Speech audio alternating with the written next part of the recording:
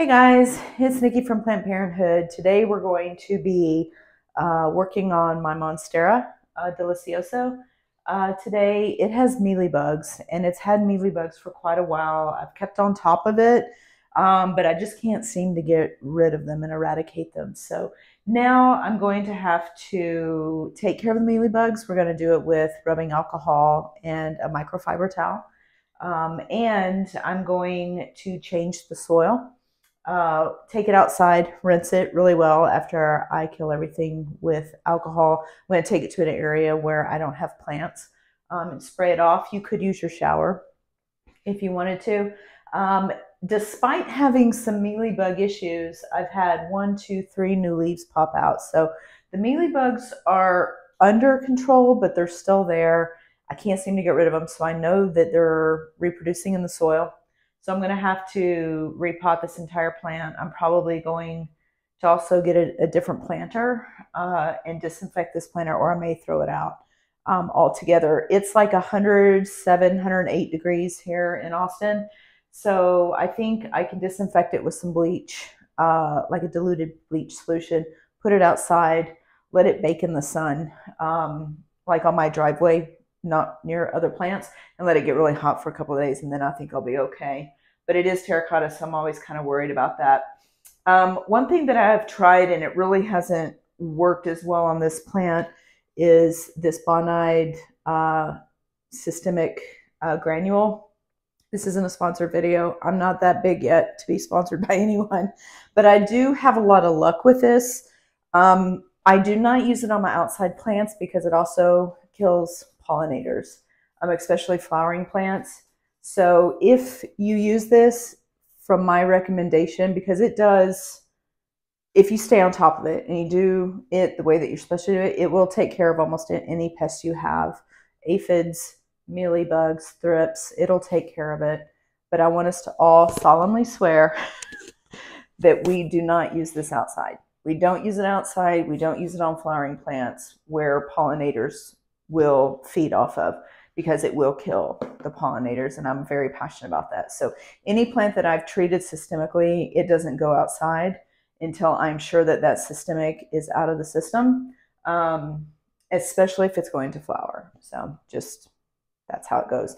Now in the winter, when I bring my plants into my garage, all my propagations, I get aphids because I have a lot of Hoya. And Hoya are related to milkweed, and they attract aphids. When they are outside in my garden, I don't ever have a problem, hardly ever have a problem with insects outside. It's only when I bring them inside and there's no beneficial predatory other bugs to eat them. In my yard, I have crepe myrtles that attract aphids. If you've ever sat under a crepe myrtle tree and have felt the crying of the tree, the sap dropping off, that's actually aphids that is causing that sap to fall. So I like having crepe myrtles in my yard because they attract the aphids away from my plants, and they also attract aphids to my yard. So I always populate my yard with lacewings. I don't bring in ladybugs. There's been some talk about bringing in ladybugs, buying ladybugs to do your pest control, and that can actually be kind of a really dicey situation, because they can actually bring aphids with them, is what I understand. I may have this wrong. Check me if I'm not wrong. But low battery. And so the problem with bringing in ladybugs is you might get the wrong one. You might get the wrong ladybug that either isn't going to do what it's going to do, or it's going to bring more harm to your yard.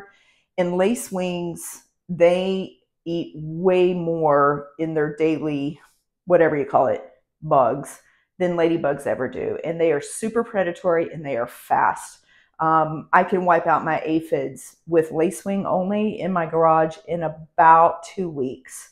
When the aphids run out, the lacewings are cannibalistic and they will eat each other. So I don't, it's an insect world, but I don't worry that I'm starving them to death. They will eventually die anyway, and then they eat each other if there's nothing to eat. So I buy the eggs.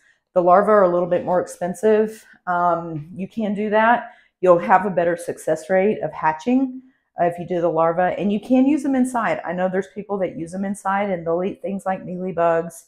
They'll eat things like aphids, spider mites. I'm not sure about spider mites. There are good mites, like beneficial mites that'll take care of spider mites. But I just like to go with manual removal inside because I've also heard that lacewings can bite people. Nobody wants that. Nobody wants to be sleeping and getting bit by lacewings. Plus, my son, he just has this thing about bugs and he's terrified of them. So I don't bring bugs in if I don't have to. So today we're going to do a manual removal of every visible mealy bug that I can see. I'll show y'all clips of what I'm dealing with. They love to hide in the nooks and crannies and on the stems of the plants. You might be able to kind of see them there, but I'll get some close-ups so you see what they look like. Really, I've heard just great advice that if you find bugs on your plants and you're not sure if they're harming your plants or if they're beneficial or they're benign, like they don't do anything to your plants, bugs that move slowly, relatively slowly, are bad. Bugs that move fast are typically good or indifferent. So, and I think that's a really good thing to think of. But there's lots of people on Facebook that can help identify mealy bugs. Mealy bugs just look like a bunch of cotton has fallen onto your plants. So let's get to it. Enough said, right? I'm going to show y'all some pictures before I get started, some videos of what I'm trying to tackle. Then I'm going to unpot this. Let me lean this over. I'm going to unpot it from this pot and I'm going to do brand new soil. And I'm going to throw this soil directly into the trash because it is contaminated and I'm not going to reuse it. I'm not dare going to reuse it. And I need to wipe out the mealy bugs in here because I bring plants in the winter. So I need to make sure that for at least a month or two, really honestly, 3 or 4 months, I don't have mealy bug issues before I bring my collection in. This is where I keep my anthurium and my philodendron in the winter. All right, let's get started. All right, guys, I'm going to show you what mealy bugs look like. You got to really look for them. So you see these white things right here. Those are mealy bugs. They love to pick hiding spots like under the leaf. There are mealy bugs. See, they don't move. You can't really see them move, and when they do move, they move really slowly. And this whole underside of this leaf is covered in mealy bugs. Despite the fact that I've tried to treat this plant over and over, they love new leaves because they're easier to eat. So I've got mealy bugs here, mealy bugs right there. They also like to hide. They don't like light. Light is definitely a deterrent for them. So they like the shady spots. There's another one. I don't see, there may be a spot or two on this leaf. Like there's one right there, a couple right there. The very tip of that plant. Oops, I don't know if y'all can see that. Looking underneath. I mean, I really just, there's one right there. You've got to really look really hard for these dudes. I also look really closely at the new growth. So I'm looking here, and sometimes you need a bright light. See in here, see, there's one spot that if you just kind of look at your leaf like that, you don't see it. But if you get in close, there it is. And if you leave one, chances are they're going to come back. So I don't see on this side. I'm going to turn my plant around. See, there's mealies here.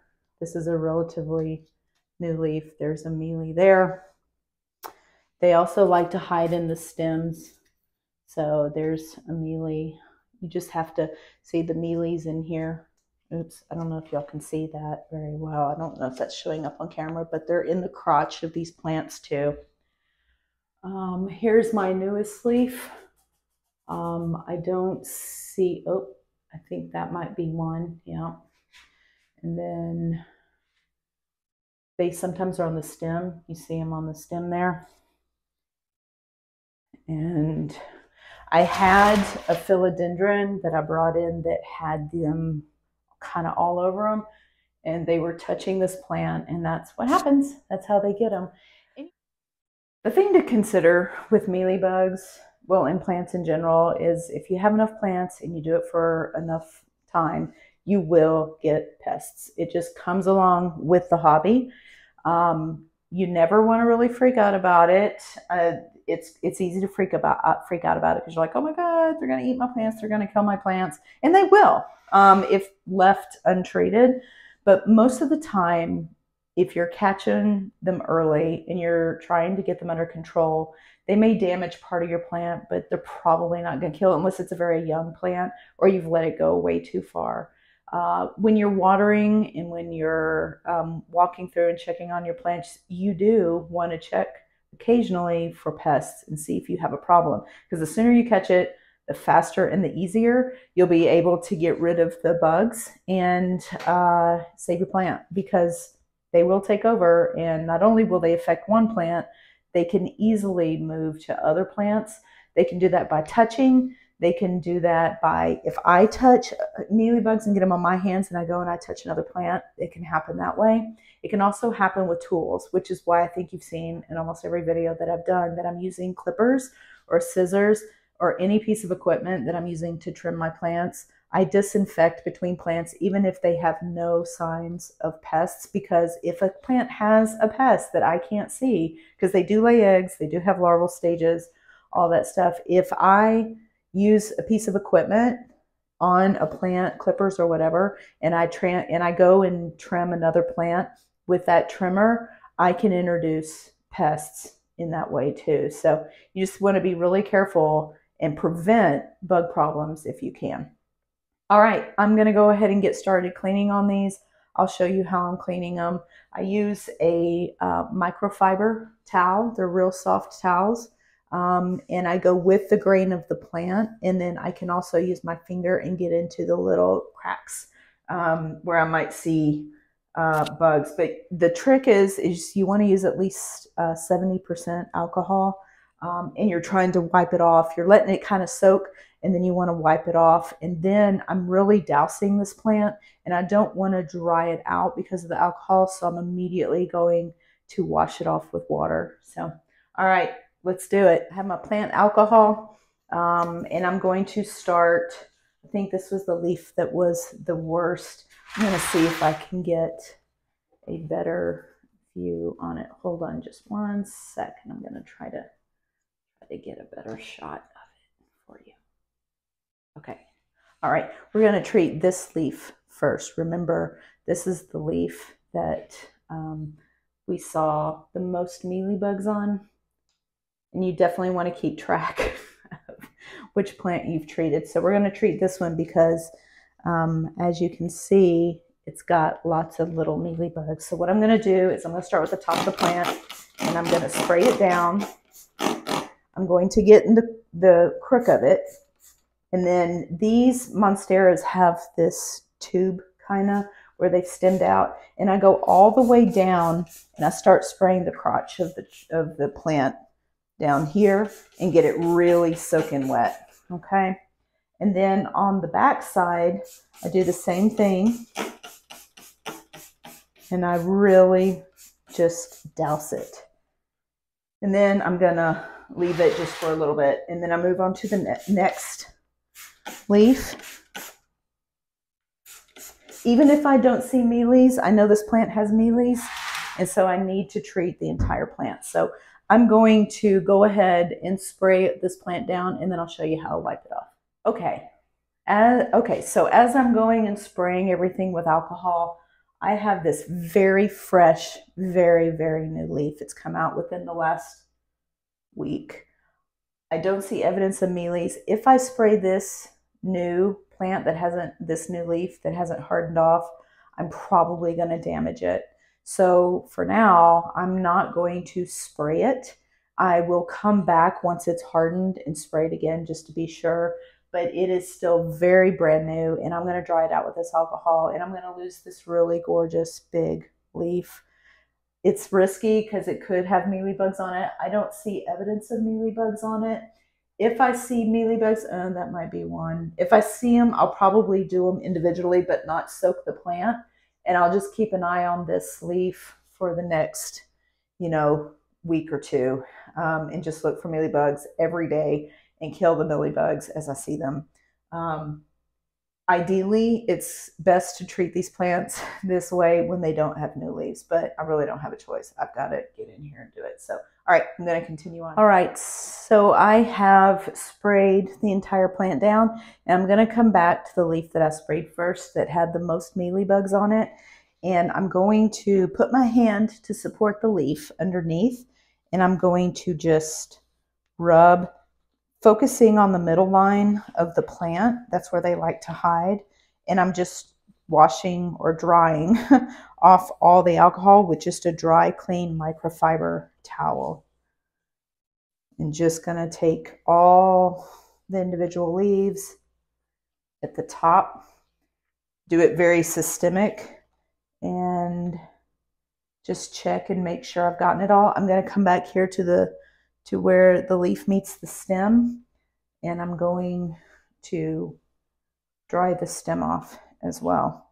Then what I'm going to do is I'm going to gently turn this leaf over, and I'm going to do the back side. You can't do it like this at first to kind of get started, especially on these big leaves.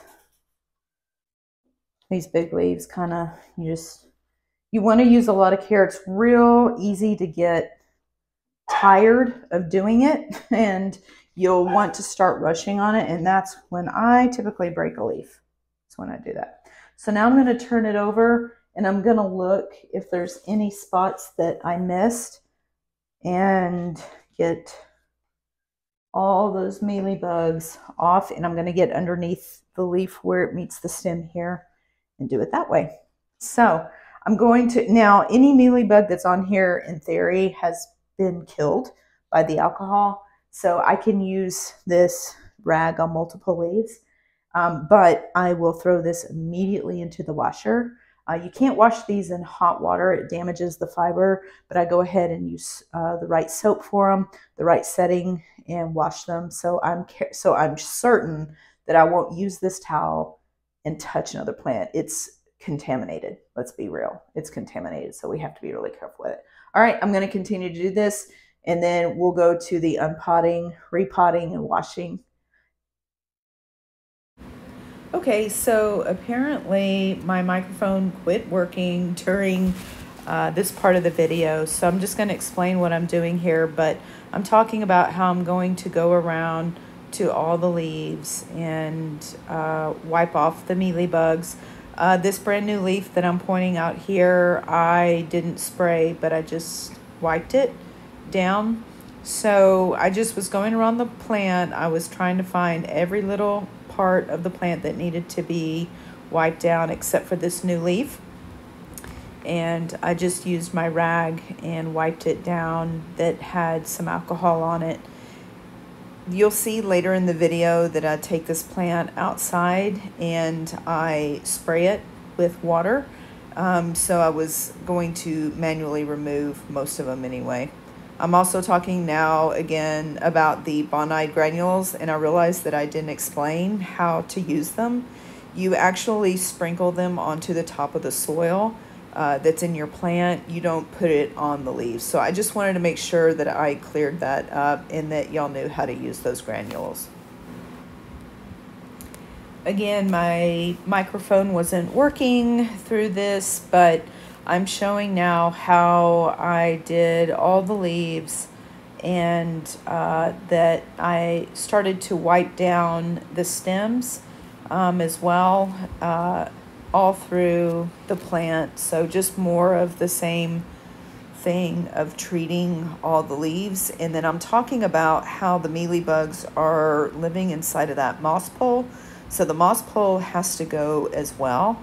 And the bamboo stakes have to also be ditched, because as you see as I'm lifting up this twine, there are mealybugs in the twine. And underneath the twine, they just really like dark places where there's no light. So I start here by cutting the twine off and just checking the mealybugs, because I'm going to have to remove this bamboo pole because again, it's contaminated, so it has to go. I'm working my way around the plant, showing you where I'm going to have to detach it from. And, sorry, dog in the background. I cut the rest of the twine off, again, to remove the plant from the poles, because I have to. And then I'm showing you where those aerial roots have grabbed onto the moss pole as well. And I'm going to treat them like I did the leaves to make sure that I also get rid of the mealy bugs. Okay, so I have successfully uprooted the Monstera. I'm going to take it outside and wash it down with a water hose. I have this pot, it's empty. I'm going to leave it right here for now. I'm going to deal with the plant first and then come back, not bring the plant in until I disinfect the area. I'm not bringing this plant in. In fact, I'm probably going to leave it like this overnight because these plants can take it. That's what I'm going to do, just to make sure that I disinfect this area really well, because you'll see there's soil, there's pieces everywhere, and I need to be really sure that I'm not reintroducing a problem. All of the soil is in this bag and contained. I'm gonna take that to the dumpster right now. All right, so you see that I'm spraying all the roots, just water hose in my thumb. These plants can take kind of a rough spray. I'm going to be a little more careful with this leaf here because it's my new one. And my driveway is not hot. I checked it, so don't do this if your driveway is really hot. I'm going to get in between all the nooks and crannies. I'm going to turn it over. Monsteras are pretty, Monstera Deliciosa, which is what this is, are pretty hardy with being kind of flipped over and kind of manhandled a little bit. And this one I already sprayed, so I'm not too worried that it's touching the grass. All right. I have picked this one up and I've done it, and I'm feeling good about this one. Gonna get in here, make sure I've got all of this in here. I have sprayed it down lightly. It is dried. I just used alcohol, and I actually made the decision, executive decision today. I'm not going to put plants. It is mid-July here. I'm not going to put that plant back here because I need this to be mealybug free, pest free, come about late October. So when I bring all my plants in, I know for a fact that I am mealybug free. So I've decided I'm letting it dry overnight inside in my kitchen where I have tile floor, the Monstera.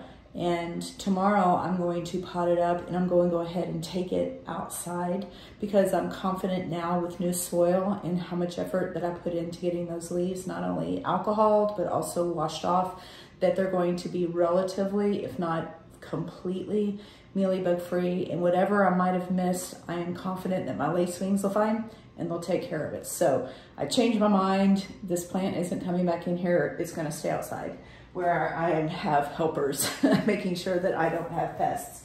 I am going to go ahead and take my scissors and I'm going to spray them, lay them down, and I'm gonna let those soak. And I'm also, since I have touched this bottle, I'm gonna spray some in my hand and I'm just gonna go over the bottle. It's probably overkill, but when it comes to bugs and plants, I don't think there's really a lot of overkill that doesn't make sense.